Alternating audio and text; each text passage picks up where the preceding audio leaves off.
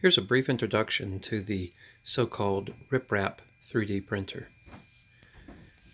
We begin here with some filament. The filament is inserted into the heating bed, into the extruder. This is the heating block which heats up the filament, and the filament comes out of this small nozzle here. We have a few fans. This fan cools the filament when it comes off, and this fan cools the machinery, the heating element, when it cools off. We have stepper motors here and here, which drive it up and down, and then we also have stepper motors in the back and underneath to drive the deck back and forth, and also left and right. So that is with this arm here. So in that way, the stepper motors can drive this in 3 dimensions. The deck here, our deck, happens to be a heated deck. The deck gets warm, and you can control that temperature, and that just helps the plastic adhere to the deck after it is extruded.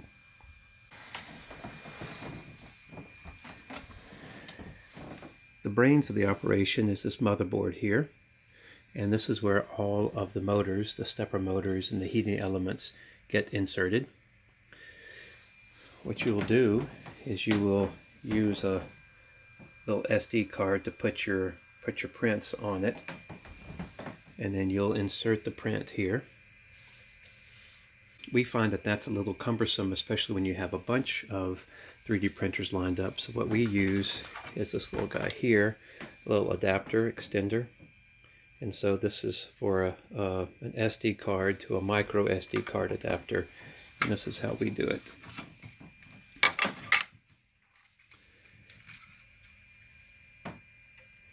Just insert that guy, and then your card can come up here, and we'll use the adapter with the micro SD card to insert into the slot. Just makes it easier to reach and to get to. And while normally we use this adapter, this SD card adapter, to feed our prints into the machine, you can actually connect this USB cable into the motherboard, and then connect the USB end into your laptop, and through software you can actually print with the computer connected. That's nice if you have a dedicated computer, or if you have a need to quickly and easily change the settings as it prints. But you can change the settings from the menu here manually, and I don't typically use this. I don't typically use the cable. I don't have my computer connected typically, because it means that my computer has to stay on and has to stay connected while the thing is printing. Something else that we've added are these nice LED strip lights here, and those simply plug into, rotate this around, those are just dummy lights. They just plug into the power supply here, and 5 volts and ground just light that up. It just makes the workspace nice and bright, so you can easily work on it. Something else we've added also is this little power strip. Most of these knockoff RepRap printers do not come with a power button, and so to turn them off means you usually just unplug them from the wall. But if you attach a little power strip here, you can just turn it off and on with that switch there, which is quite handy. Again, especially if you have a bunch of them lined up like we do in our lab.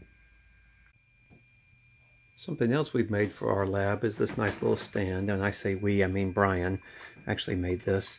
One of the teachers at George School made these nice stands for all of our 3D printers. It just makes it a standalone unit. It allows the filament to sit nicely on top, little through hole here. It allows for the power strip to be connected.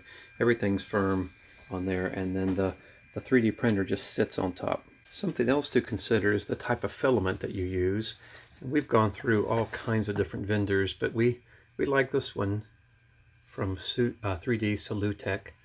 And I just want to call your attention to the fact that we are using PLA, which is a type of plastic. ABS is a different type, but this machine can do PLA and ABS. We prefer the PLA for a lot of reasons. And the diameter of the filament is 1.75. This is a clear, natural clear filament, and it usually comes in 1 kilogram spools like we have here. The nozzle is also something that's important to consider, and these are replaceable. In fact, every single part of this is replaceable, which is nice because you build it yourself, which means it takes some time and some effort to do, a couple of hours, I guess. But it also means that if something breaks on it, you can fix it. So this is a replacement nozzle, and they typically come made for the RepRaps, but the nozzle size, the little hole in the top, as you can see here, focus, there you go, that little hole in the top is 0.4 millimeters, and you can get any size that you want, but it's important to know what size you get. 0.4 works pretty well. It's a nice thin bead.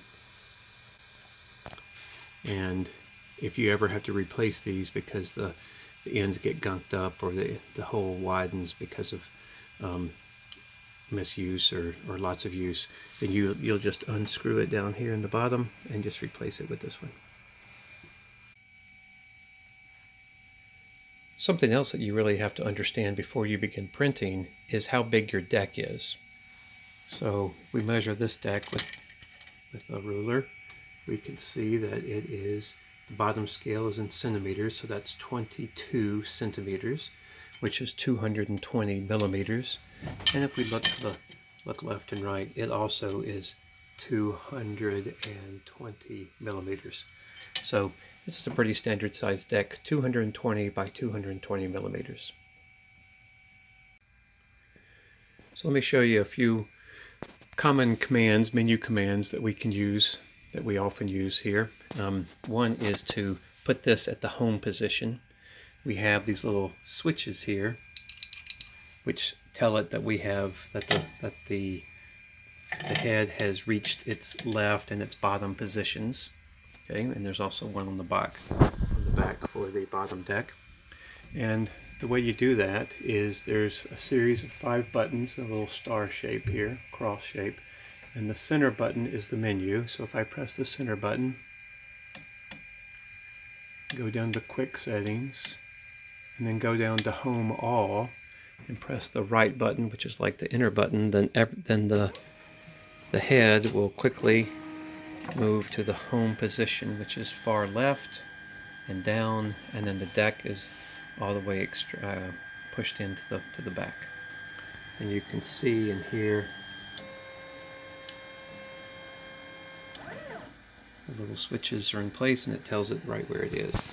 And there you can see that the nozzle is just above the deck. So I think easily the most important thing to do with these printers is to make sure that the nozzle is at the right height above the deck, and that's something that takes a lot of patience and a lot of practice to get right. So let me show you how that's done. Right now the motor is engaged. We just sent it home, and I'm unable to move it. The stepper motors are on. So I'm going to go back here to the menu. I'm going to scroll down to quick settings.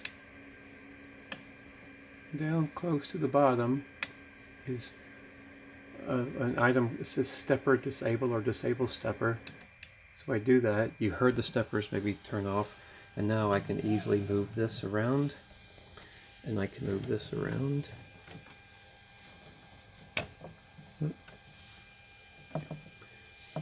Sometimes that little cooling jet gets out of place, which is what happened there, so I can move it. And now we can take a look to see how close that is. So what we typically do is we use a business card to slide under there, or I've got a little feeler gauge like this, a little thin sheet piece of metal, and if it slides under, you know, really thin, you can see that's a really thin blade there. if it slides under, then I'm pretty much guaranteed that the nozzle is the right height. And I need to make sure that that's the case in all locations. So one thing I would make sure I do, this maybe once a week, I guess. And again, it's quite aggravating sometimes, but I would make sure that the nozzle is at the right height in lots of locations. I would test the front middle. I would slide it over here and test the far left. Do the same for the far right. You don't want to slide it too quickly because it will produce a back EMF into the motherboard. Nice little location there. If the deck is too high or too low, you just take a screwdriver and adjust these little screws there, tighten or loosen. To tighten it, it will bring the deck down, which is farther away from the nozzle, and these little springs here will push it away if you loosen it.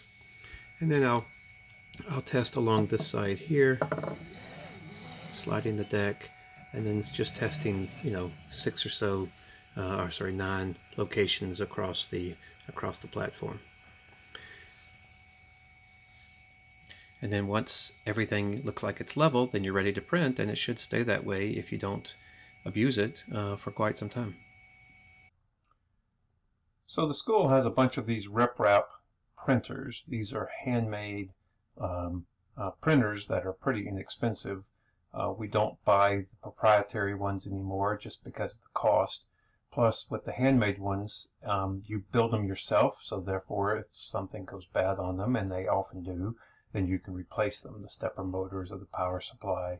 Power supplies are usually the thing that go bad, but sometimes the brain, the microcontroller, or the LCD screen will go bad, and you can replace those. It's kind of nice to be able to see all the moving parts and to put it together yourself so that you can replace it on the fly.